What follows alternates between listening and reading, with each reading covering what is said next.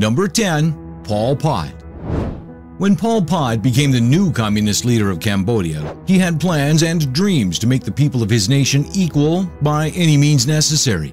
It didn't make sense to have some people living great lives in the cities while everyone else toiled away in the farms, so he decided that the majority of all urban dwellers should be forcibly relocated to collective farms and labor camps. This wasn't the greatest plan for stability and growth, and in fact had the opposite effect, causing nearly 20% of the entire nation's population to die from various means such as malnutrition, deadly working conditions, disease, and even execution. Most of the people evacuated from urban centers were given limited rations and care as they were marked for destruction. They were even taken out into the fields to dig their own mass graves and buried alive. The government under Pol Pot claimed that they would only need 1 or 2 million people to create their planned socialist utopia. The list of this totalitarian regime's atrocities goes on, but the total number suspected to have been killed by their actions is only in the hundreds of thousands. Thankfully, the regime collapsed in 1979 when Cambodia's relations with Vietnam went sour and they went to war. Cambodia lost the war. Pol Pot would be exiled and later captured, where he would soon die from heart failure. Number 9. Emperor Xerxes of Persia.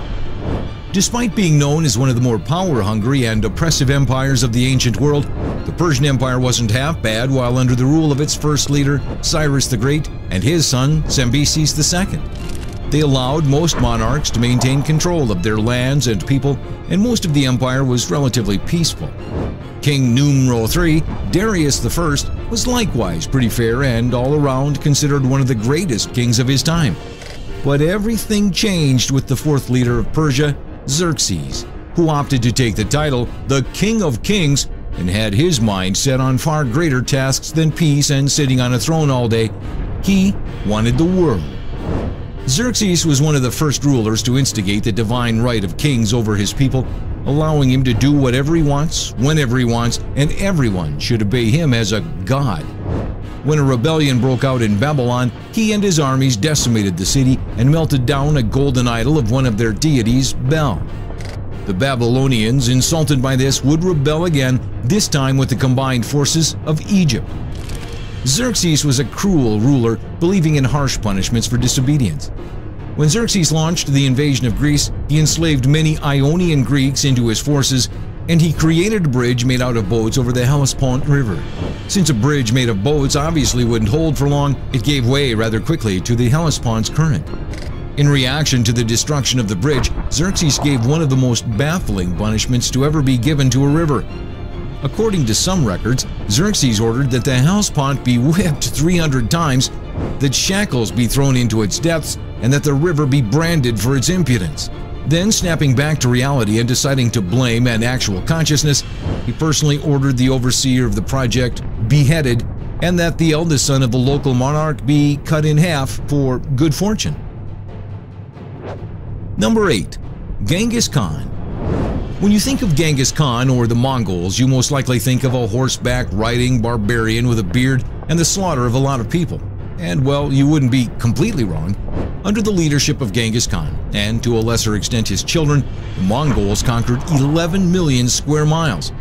At the age of 19, Genghis Khan's wife was kidnapped by a rival tribe, and in response, he went to war, not only conquering but uniting the Mongolian kingdoms. There were a few positives about the Mongol Empire. For example, they revitalized continental trade and were actually more religiously tolerant than most other nations of that time. However, that was only after his conquests, during which Genghis Khan was oftentimes unnecessarily brutal on a large and personal scale, once choosing rather unconventional methods of execution like pouring molten metal into thieves' mouths and ripping prisoners apart with horses. During the Mongol expansion, entire towns would surrender once they knew they were being targeted, and those who didn't surrender were slaughtered.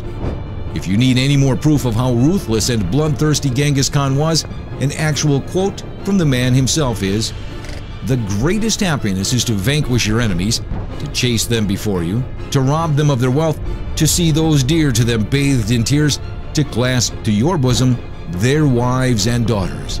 There isn't an exact body count of people the Mongols killed, but it's estimated to be in the millions. Fun fact, Due to his habits of taking part of the raping and pillaging of soon-to-be-conquered towns, there are an estimated 16 million direct descendants of Genghis Khan living throughout the world. Number 7. Ivan the Terrible. Ivan the Terrible wasn't actually all that terrible at the beginning of his reign during the 1600s, and notably transformed Russia into a modern empire. He was an intelligent leader, but suffered from episodes of rage and mental illness that only grew with age, until they reached a peak and he murdered his own heir, Ivan Ivanovich. Today he's remembered for paranoia and the harsh treatment of Russian nobles. Ivan was quite a mixed bag of emotions. In one case, he had architects build him a grand cathedral, and was so impressed by their work, he blinded them so they couldn't build anything so incredible again. Due to his paranoia, he often suspected people and the common nobility of plotting against him, and, as is only logical, had them executed. During a rather large citywide plague, Ivan was concerned the nobility of Novgorod planned to rebel, so he decided the only militaristically sane course of action was to sack the whole city. For these reasons, he's known as one of the cruelest rulers in all of Russian history, and for being the beginning of Russia's tradition for harsh autocrats. Number 6. Adolf Hitler. We all know this guy fairly well, and seeing how you cannot get by in history class, let alone the everyday life, without hearing about Adolf Hitler and his role in World War II, we'll just assume you know why he's on the list. Just as a recap, in order to bind the German people together, Hitler gave them a common enemy, the Jewish and otherwise minorities living amongst them. Since fear and hate unfortunately work as the brick and mortar of holding people together, it worked, and Hitler soon rose to power. But Hitler took it even further than imprisoning and exiling unclean people, and millions were slaughtered with terrifying accuracy and efficiency. His plan to provide Lebensraum, or living space, for the German people involved occupying much of Eastern Europe, invading Poland, other Slavic states, and parts of Russia with the goal of resettling them with Germans. The previous occupants would be subject to the Hunger Plan, which rationed foods so sparsely that millions starved to death. If you've ever seen videos of Hitler's speeches, you can see that he knows how to rally a crowd, and his atrocities combined with his terrifying charisma couple to make him one of the most memorable and talked about villainous leaders of all time. The only reason he's not higher on the list is that although he ordered all of these atrocities against humanity, he himself did not carry them out.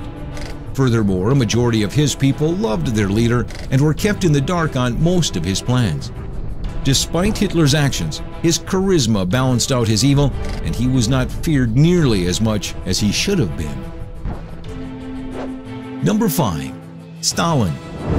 As a result of Stalin's operations, more Russians starved to death within Russia than Hitler slaughtered in Germany or Poland. These were Stalin's own people starving, and the leading cause was Stalin's 5-year plan. It was a plan to industrialize Russia from the backwards nation it had been for hundreds of years. The plan was met with limited success and numerous failures.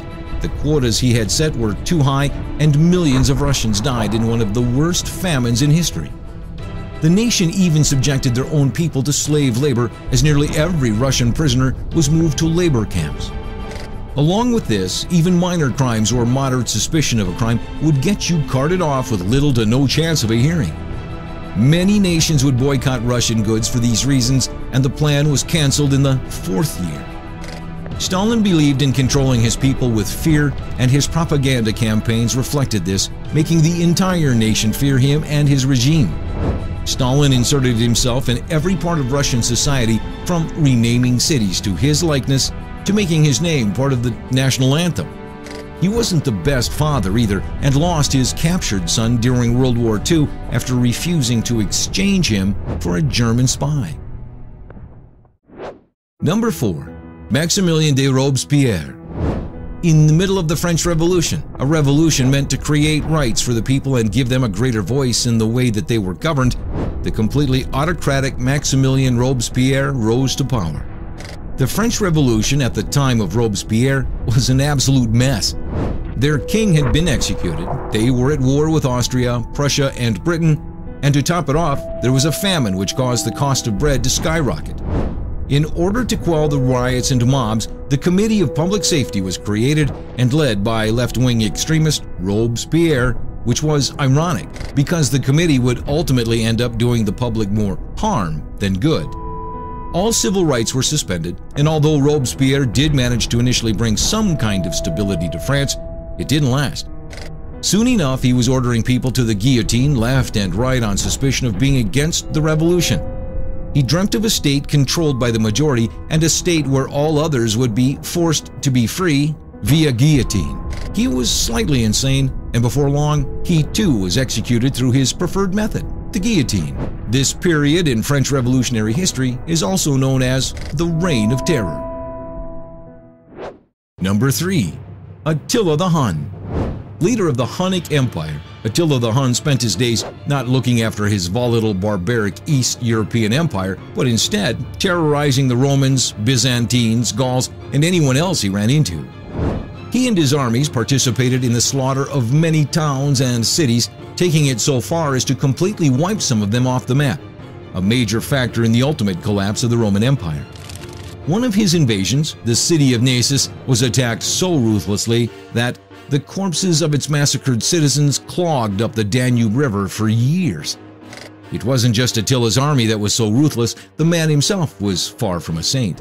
Among his many atrocities, Attila used his reputation to extort gold from terrified victims, impaled deserters through the rectum and let them bleed to death over multiple days, and even blackmailed the Pope to pay his forces to leave during the invasion of Italy, even though his forces were already in disrepair and were planning on leaving anyway. Despite all this, according to some sources, he was actually a fairly nice guy and a pleasant dinner guest when the mood was right. Still, doesn't make up for it, but it's nice to know he wasn't all bad. Number 2. Emperor Nero. Roman emperors were rarely chosen for their ability to govern, so of course a few emperors came into power that were not qualified, not very good leaders, or just absolutely insane. A good mix of all three traits was Emperor Nero, and was considered so awful he was labeled as one of the first antichrists.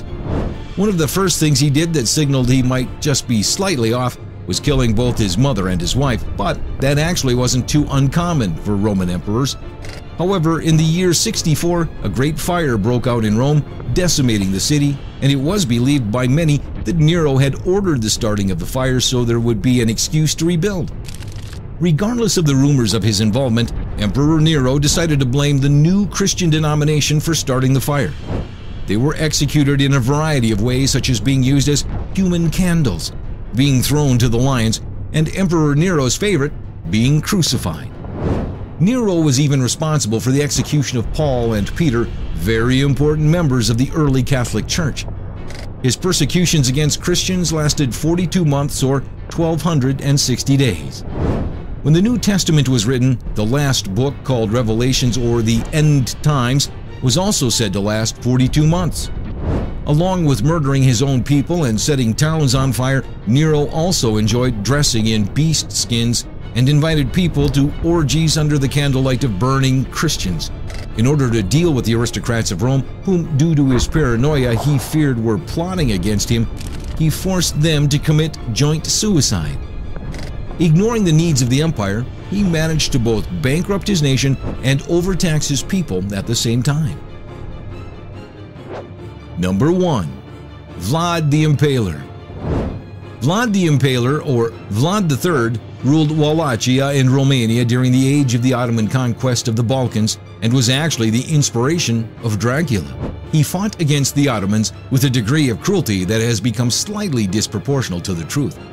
He was very fond of impaling humans as a warning against defiance, and at one point impaled over 20,000 men, women, and children outside of his capital to scare off an invading army.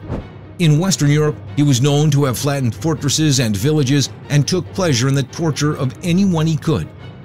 Fear was his weapon of choice, and his mastery of fear led to many stories and legends, some of which never even happened.